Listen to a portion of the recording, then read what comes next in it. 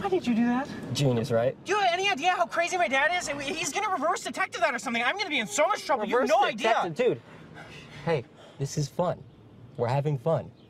It's gonna be fine. Stop looking ahead, okay? Have you ever played hooky before? No.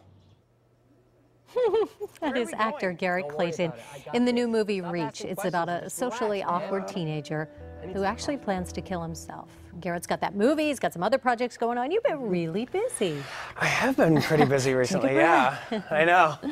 So tell me about the movie. You play a high school student. So I play the character Steven Toronto, and the movie opens on the first day of school, which is the same day he plans to commit suicide. And it's this whole story of how he kind of accepts responsibility for other people's problems and what they put on him, and he never really understands how to stand up for himself. So it's a big piece about mental health and community and support and needing it. It gets into the online chat room. So so much of this stuff is the pressures that teenagers really are feeling right now. You play a high school student. How is that for you to get in character of a young person like that? Well, I related to this character on multiple levels. Really? Yeah, someone in my family's committed suicide, and I dealt a lot with bullying and depression growing up, and so I felt it was my responsibility to make sure the story was handled with care and respect, and that anyone who relates to it knew that it was handled like that, so it felt like a safe space to watch something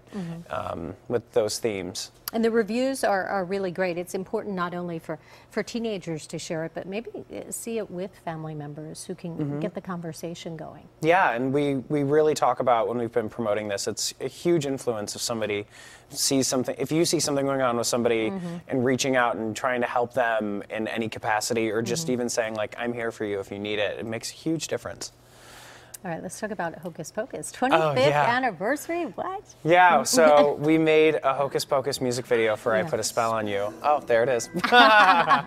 And it was really fun. It kind of came together super quick, and my friend Houston Fry created the track, and Ben Giroux directed and produced it, and he also created Back to the 90s, which I think on Facebook got like 100 million hits on that one. And really? Yeah, so I was really excited to make this with them. There's my friend Helene choreographed, and Dennis Dillon and Ashley Argota played the other sisters. And oh my gosh, it looks great. It looks really fun. Oh yeah, it's a blast. We kind of went like a glam rock Queen Adam Lambert feel to it. We really wanted people to have fun watching it for Halloween. Look at you. All right, Rockwell Table and Stage. Yes. New show just opened this weekend. So yeah, we just opened up Stranger Things the musical, and it has Tony winner Marissa Jarrett Winokur, isn't it, as Barb.